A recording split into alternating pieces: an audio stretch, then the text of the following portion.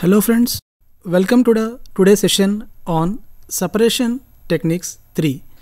Today we will be discussing more about electrophoresis and how to separate proteins by using electrophoresis. Okay. Friends, in the previous session we have discussed about chromatography and electrophoresis. And in this session we will be discussing in detail about the various techniques we are going to use how to perform electrophoresis. In this session we will be covering about principles, types, applications of electrophoresis. Friends, as you know, in the last session we have discussed about this centrifugation and chromatography, which are mainly based on for the purpose of separation of the biomolecules. Here in this technique of electrophoresis we are going to use the electric charge present on the biomolecules. By using this charge we are going to separate the biomolecules. Here we know that various biomolecules possess charge at different pH, and the molecules with charge can be separated by using electrophoresis. If you look into the history of this electrophoresis, in the year 1861, Quincke is the first scientist who measured the electrophoretic phenomena. Later, the Swedish scientist Tiselius, he popularized the technique and received Nobel Prize in the year 1948 for the separation of serum proteins. So in this session we will be discussing about the principle of electrophoresis and the different types of electrophoresis, and along with this we will be discussing more about the paper electrophoresis and as well as the SDS based electrophoresis. Let us see how these techniques work. Coming to the basic background of this technique, the term electrophoresis denotes migration of charged particles. So as we just said, these biomolecules are having charge, and charged molecules can be separated in this technique.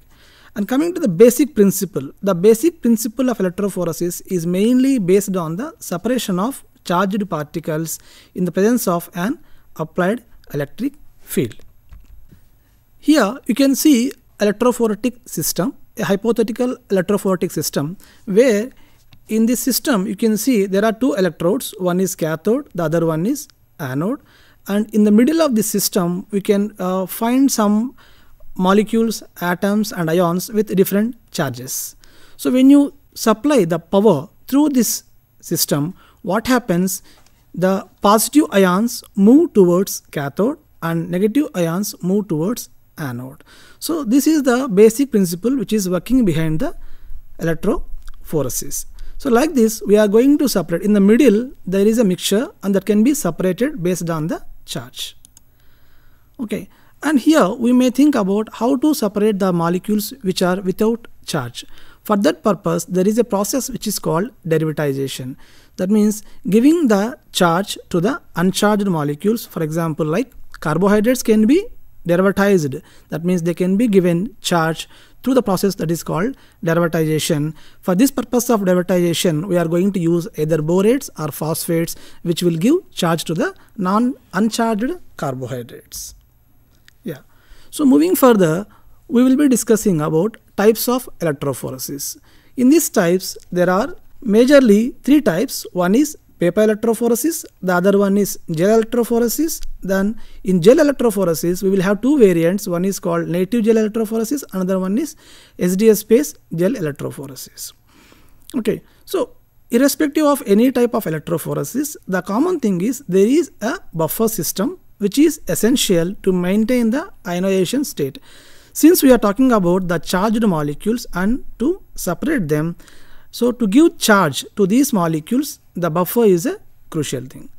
And along with this, we should know that the electrophoresis can be performed in two types. One is a vertical electrophoresis, another one is horizontal electrophoresis.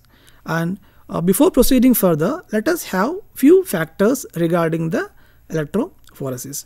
Key factors which are influencing electrophoresis are like this. One is charge, the other one is size, and the other one is shape, will affect the electrophoretic mobility of a molecule.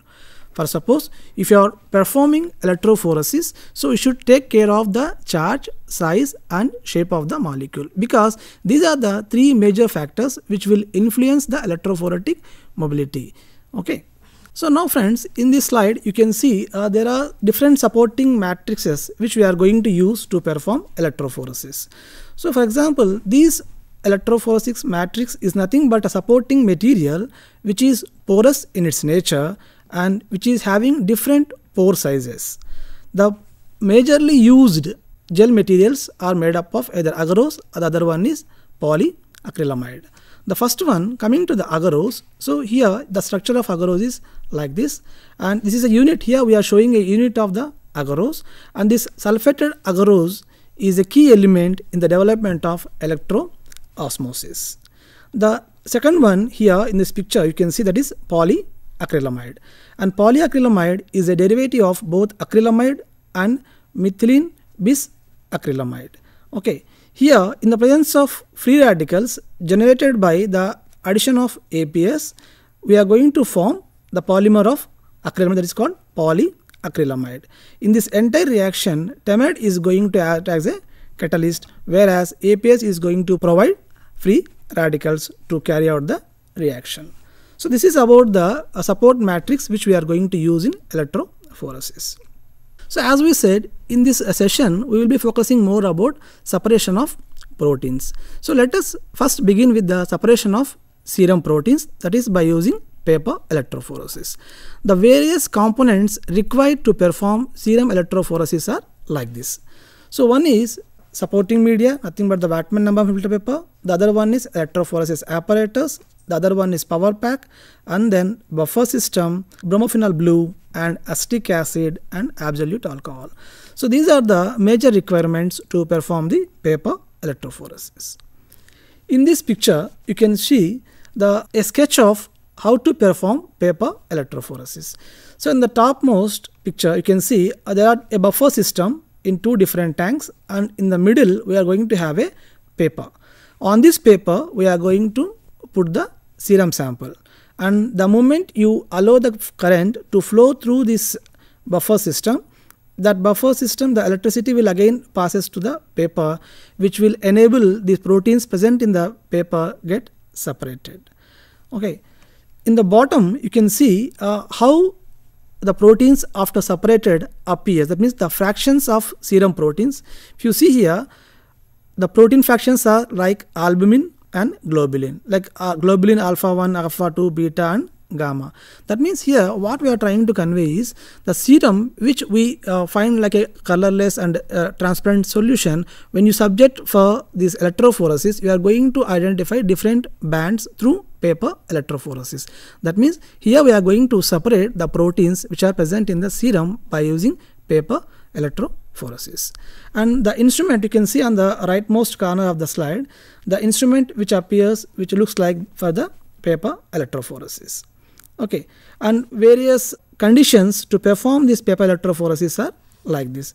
That means you need to have 7 to 10 microliters of fresh serum, and we need to provide a voltage of 180 to 200 volts, and we need to carry out the procedure for 6 hours. And once the electrophoresis is done, we are going to dry the paper in hot air oven.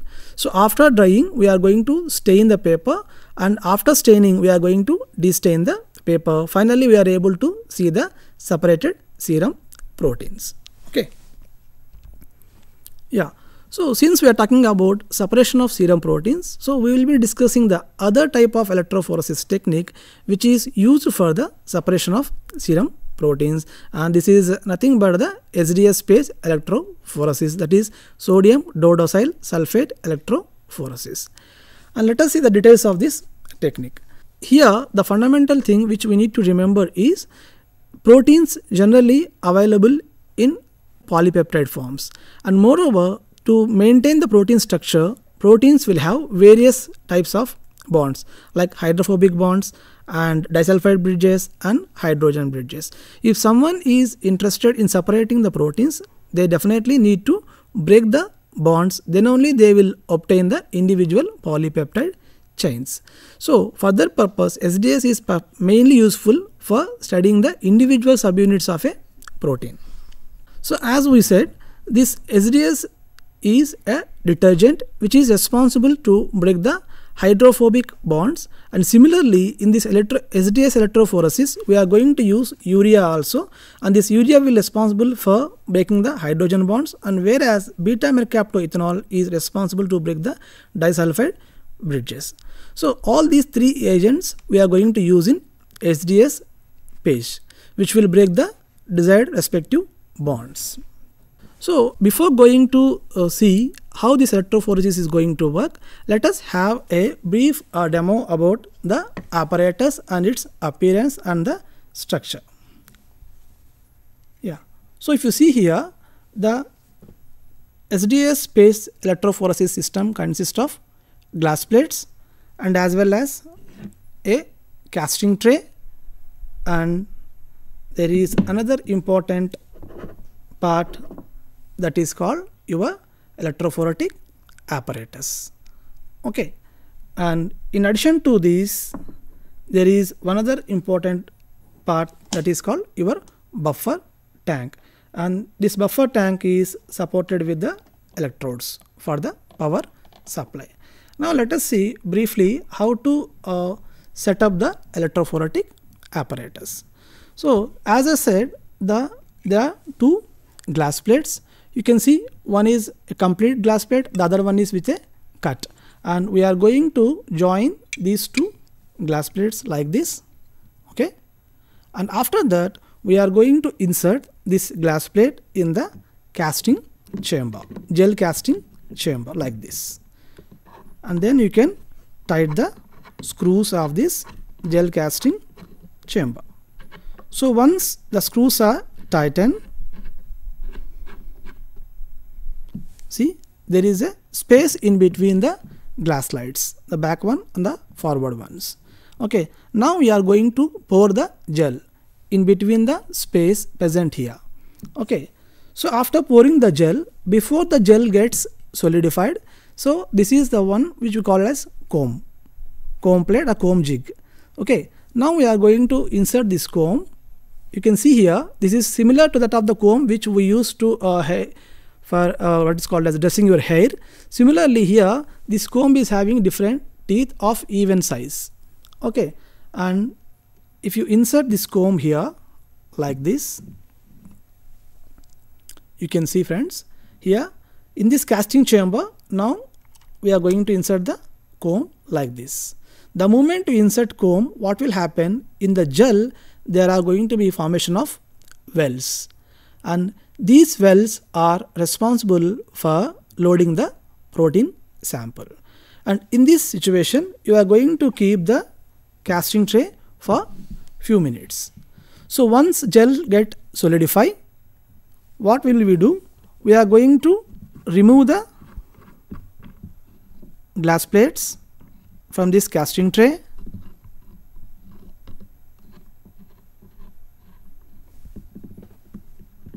and then remove the comb and take the glass plates along with the gel. Okay,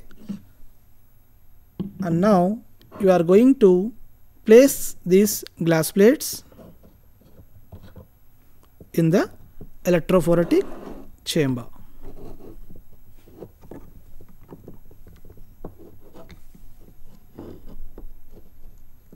Like this. So this is electrophoretic chamber. Now we are shifting the glass slides along with the gel into the electrophoretic chamber. Okay, so like this, now the glass plates along with the gel, now they have been shifted to the electrophoretic chamber. Okay, now you can say the final step.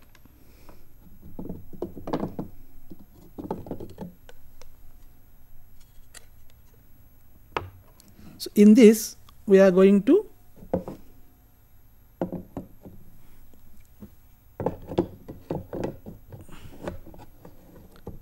like this, we are going to keep the gel along with the electrophoretic system into the buffer chamber, and now we are going to fill the chamber with the buffer. So once buffer is loaded, we are going to close the chamber and connect to the desired electrodes, that is cathode and anode, and now the other ends of the electrode are going to be connected to the power pack. So once you switch on the power, the electricity will go through the gel and the proteins will separate based on the charge. Okay, after that, size. So like this, the factors which we have discussed already, like charge, size and shape, they will decide the separation of the proteins present inside this gel system. Okay, so this is how your electrophoretic apparatus looks like. Okay, so now friends, coming back to the presentation part, here you can see the SDS page apparatus. The typical apparatus looks like this. So one is the tank, as I said just now. So there is upper one is a buffer tank and lower one is also a buffer tank. Okay, and in between there is a glass slide. Okay, and here you can see there is in the gel we are able to see here two parts. One is called stacking gel, the other one is called running gel. So the first one is stacking gel. Reason being, here the protein is going to stay for a while, okay, and settle down, and after that once the protein sample enters into the running gel where it is going to separate. Okay, so and here you can see on the left side of the image, you can see how the power is going to flow. That is the flow of electricity. So from cathode to anode, the power is going to flow like this, and along with this power the proteins are going to be separated based on their what is called size and charges. Yeah, so here we are trying to explain you how the electrophoresis system, the procedure involves. So we have already had a demonstration about the various components and how to pack the system and how to run the gel also. Here, for a brief information, the protein sample which we are going to separate need to be mixed with sample buffer, and the sample buffer consists of bromophenol blue and SDS and beta mercaptoethanol. And along with this, when you mix the protein sample with the sample buffer, the protein completely gets denatures. That means the aim is to break the protein into individual polypeptide chains, and the SDS present in the protein sample, that is sample buffer, imparts the net negative charge to the protein, and whereas the bromophenol blue acts like a tracking dye which is helpful to monitor the flow of the electricity. And after this we are going to what is called run the electrophoretic system for few minutes. So once the tracking dye reaches the bottom of the glass slide, we are going to stop the electrophoresis. Okay, here you can see how the system of electrophoresis which is connected to the power pack can be look like. So here in this image on the left side you can see a power pack, and this one is the electrophoretic apparatus, and the blue band here you can see is nothing but your tracking dye which is moving from top to bottom. Okay, so once this tracking dye reaches the bottom of the glass slide, you are going to stop the flow of current and remove the glass plates from this electrophoretic chamber. And here on the right side you can see the pattern before electrophoresis and the pattern after electrophoresis. Here this first one shows that is before electrophoresis. The samples are loaded into the wells, and the wells which are formed by inserting the comb. Once you allow the current to go through this gel, so you can see the other one, the rightmost side part of the gel, which is like proteins get now separated. The individual dots indicating here the separated proteins. So that's how you look like, but before separation and after separation. So so far we have discussed about how to set the apparatus and how to run the gel. Now let us see how to visualize the protein present in the gel. So for this purpose, if you see here, the proteins start migrating towards anode, okay, and the smaller proteins will move fast, whereas the larger one will move slowly. So as we said, there is a limiting factor in this electrophoresis, that is the size. Apart from charge, size is also a limiting factor. That's why smaller ones will reach the bottom earlier, whereas the larger one will come later. Okay, and then once the tracking dye reaches the bottom, here you can see the tracking dye which is reaching the bottom of the gel. On the right side of the picture you can see the tracking dye. Okay, So once it is there, then you are going to take the gel out of the glass slides and you are going to perform what is called destaining. Okay, so through this destaining, you are going to remove the unbound stain towards the gel, and the destainer is nothing but 7% acetic acid.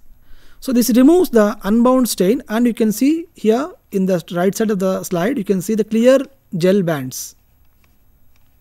Okay. So in this table, we are explaining you the various types of stains which are available to perform various types of visualization patterns.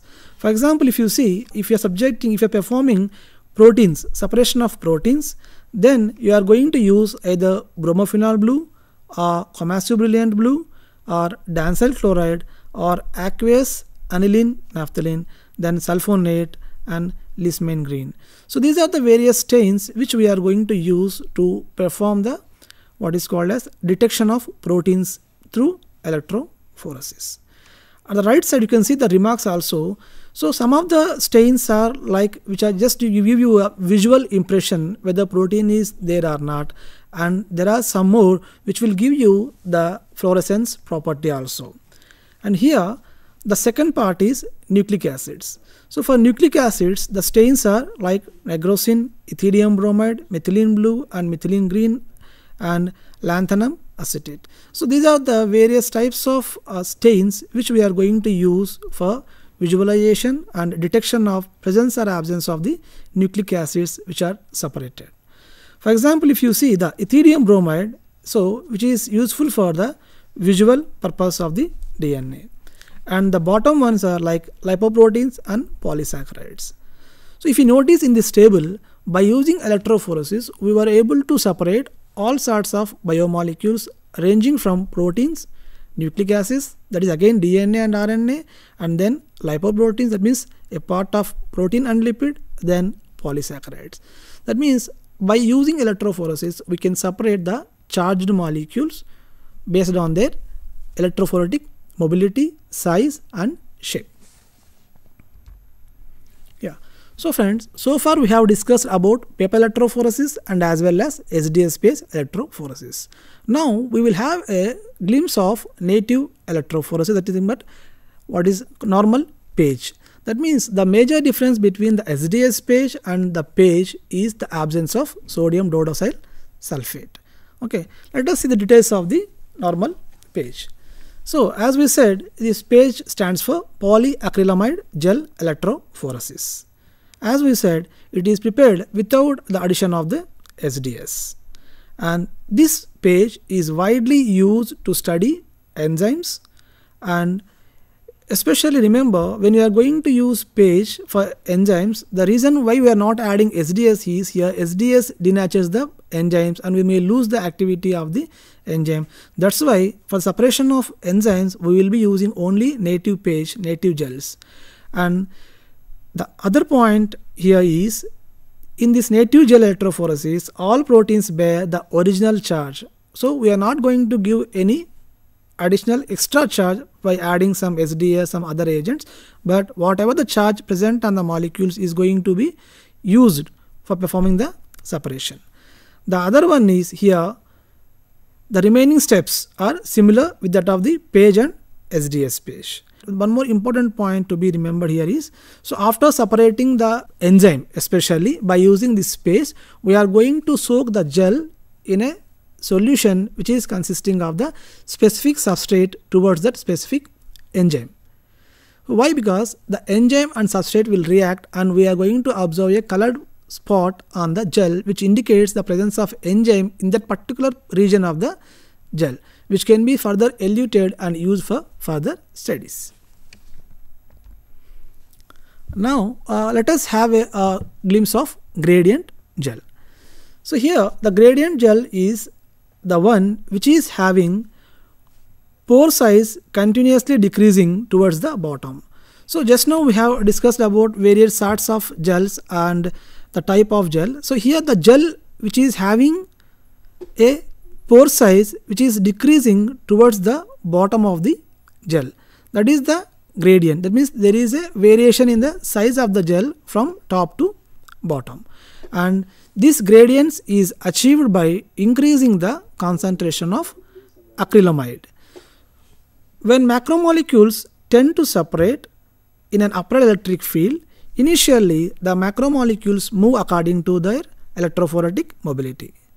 As they reach down, the gel gets retarded by small pore size.